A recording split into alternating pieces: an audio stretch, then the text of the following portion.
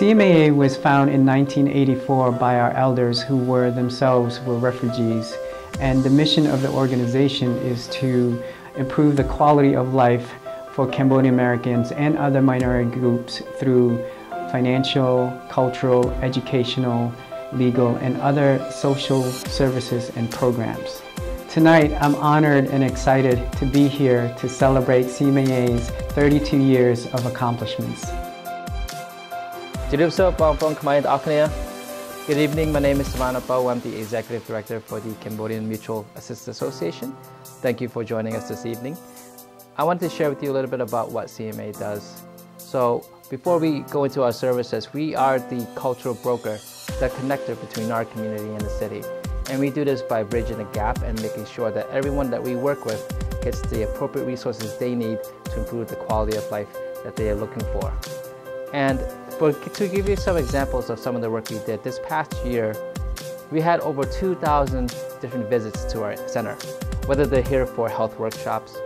whether they're here for a civic engagement ice cream social, whether they're here for a health fair, we provide these multiple different workshops and activities in order for them to empower themselves, to educate themselves, so that they can become stronger leaders in their own community. In general, I help the community members with mass health application, citizenship, food stamp application, translation, first-time home buyer, and other services as needed. កម្មវិធីមនោរម្យបានបង្កើតឡើងជាង29ឆ្នាំទៅហើយដោយមានការជួយឧបត្ថម្ភគាំទ្រពីក្រសួងជនពិការហៅថា DBS គោលបំណងនៃការបង្កើតកម្មវិធីមនោរម្យនេះគឺដើម្បីជួយផ្ដល់សេវាត្រូវការជាចាំបាច់ដល់ក្រុមគ្រួសារខ្មែរដែលមានកូនពិការនៅក្នុងគ្រួសារសេវាដែលយើងផ្ដល់សប្តាហ៍ថ្ងៃគឺមានការកាន់កាប់សំណុំរឿងមានការដាក់ការណាត់ជួបជាមួយវិជ្ជាបណ្ឌិតជូនដំណើរទៅជួបវិជ្ជាបណ្ឌិតទី3គឺយើងជួយបកប្រែទី4យើងជួយបំពេញក្រដាសស្នាមផ្សេងៗដែលគាត់ត្រូវការចាំបាច់ខ្ញុំបានចូលក្រសួងនេះ19ឆ្នាំហើយពួកគាត់បានជូនខ្ញុំទៅពេទ្យមិនថាចិត្តឆ្ងាយទេហើយមានជាអំណោយផ្សេងៗដែលពួកគាត់ខំ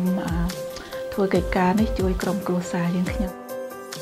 I'm super excited. I'm bringing youth programming to CMA. For our Rising Star program, we were able to have 80 students when we originally were expecting only 40. And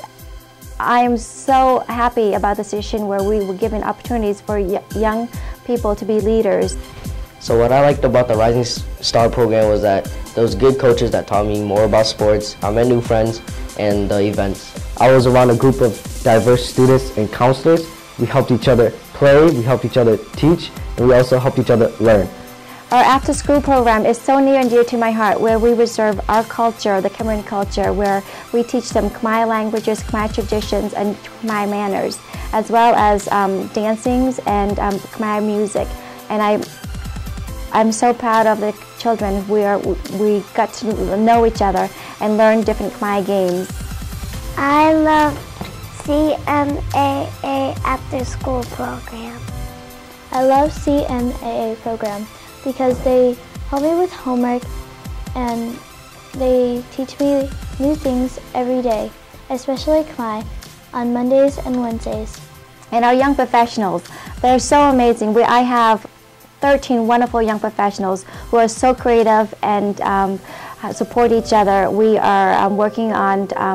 getting to know self because they are in the high school, and now we're going to go work on how we can use the resources that is around the area to either further their education or